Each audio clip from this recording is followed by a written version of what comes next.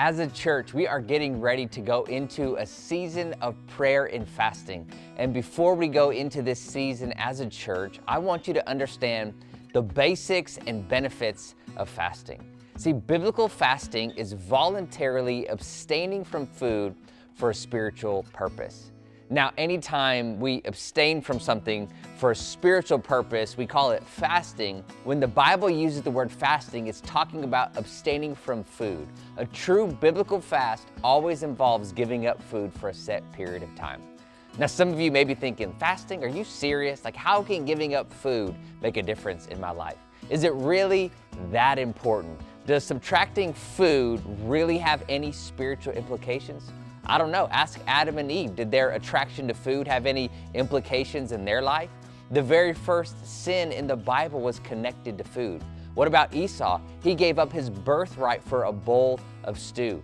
What about the Israelites? Their appetite for food caused them to complain against God and go back into slavery in Egypt.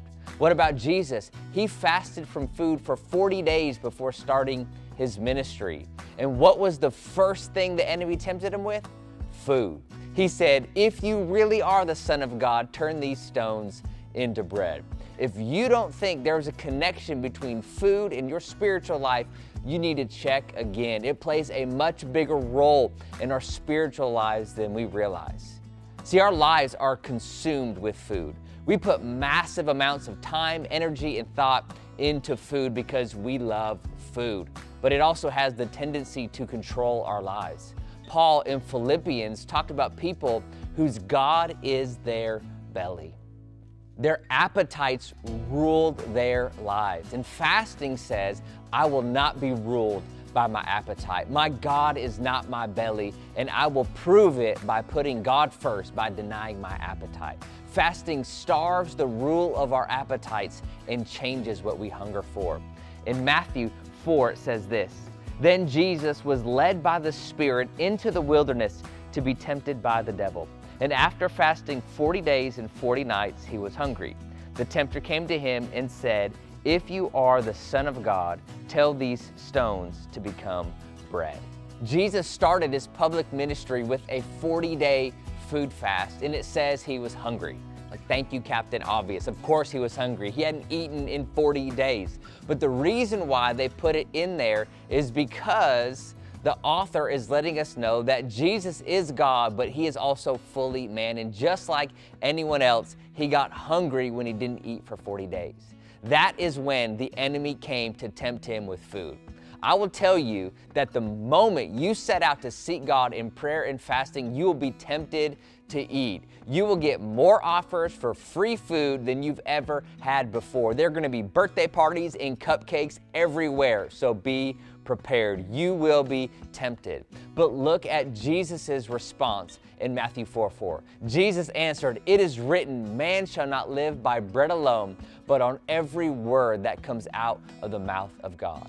Fasting satisfies the void in our hearts that can only be filled by God. Fasting is saying, God, I need you more than I need food. God, I crave you more than I crave food. I'm more hungry for you than I am for food. Fasting is how our soul cries out for more of God. See, there is a cry of your belly and there's a cry of your soul. There is a cry of your belly that says, I need chicken wings. I need pizza. I need ice cream. I need a kale salad. All right, I don't think anybody cries out for kale, but there is a cry for your belly every single day that says, feed me. But there's also a cry of your soul that says, God, I need you. God, I'm hungry for more of you. Psalm 63 verse 1 says this, O God, you are my God. Earnestly I seek you. My soul thirsts for you as in a dry and weary land where there is no water. There is a spiritual hunger and thirst for God in our souls, and that cry gets drowned out by the cry of our bellies for food. And when you fast, you turn down the cry of your belly for a short period of time so that your soul can cry out for God. And God answers the cry of your soul when you fast. This is why fasting makes you more aware of God's presence. There is a heightened sensitivity to God's presence when you fast. You get more out of the Word of God when you fast. The Bible comes alive and you hear God speaking to you from His Word. Fasting will enable you to break free from destructive habits. Many people get set free from lifelong addictions during fasting. Fasting softens your heart to the things of God. You'll be more compassionate towards others. When you fast, you'll hear the voice of God with greater clarity. Fasting drowns out the noise of this world and allows you to hear God with greater clarity. Fasting will break you out of your spiritual slump. See, we all get into slumps spiritually when we aren't really growing, and fasting will cause you to break out of that slump faster than anything else. Fasting is like a spiritual oil change. It cleans out the junk in our lives and fills us with fresh oil of the Holy Spirit. There are so many incredible spiritual benefits to fasting, not to mention the physical benefits as well. Fasting is like spring cleaning for your body. It will jumpstart any weight loss goals that you have and help you get on track to a healthier lifestyle. If you'd like to read more on the health benefits of fasting, check out the books 101 Reasons to Fast by Bob Rogers and Fasting Your Way to Health by Lee Bueno.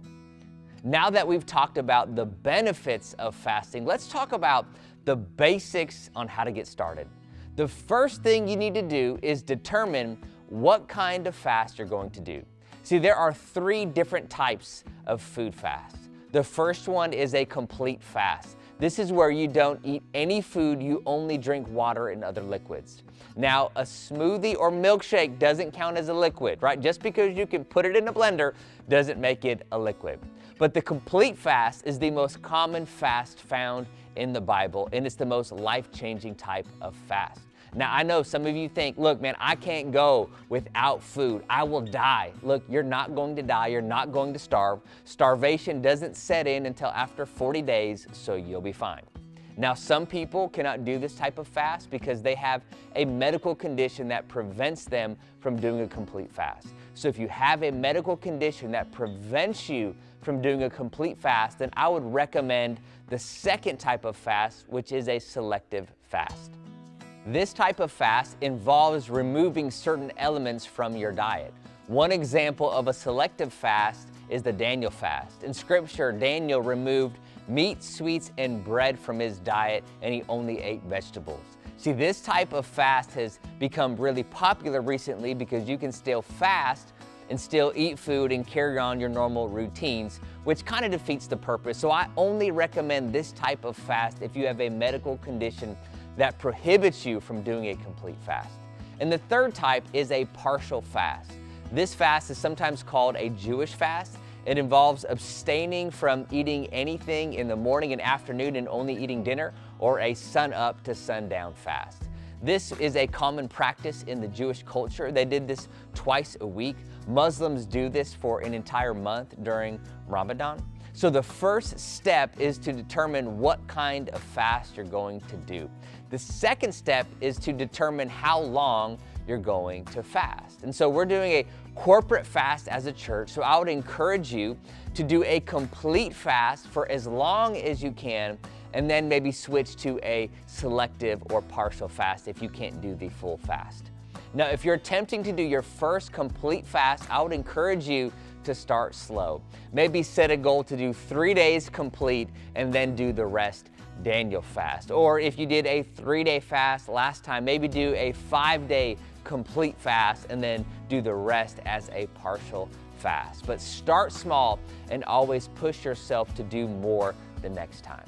And the third thing you need to do is make time for prayer. Fasting without prayer is a hunger strike, and God doesn't respond to hunger strikes. So make sure you make extra time for personal prayer, and make sure to join us for our times of corporate prayer at the church. If you're interested in learning more about the practical tips to fasting, we have some resources available for you. Just click on the link to access those resources.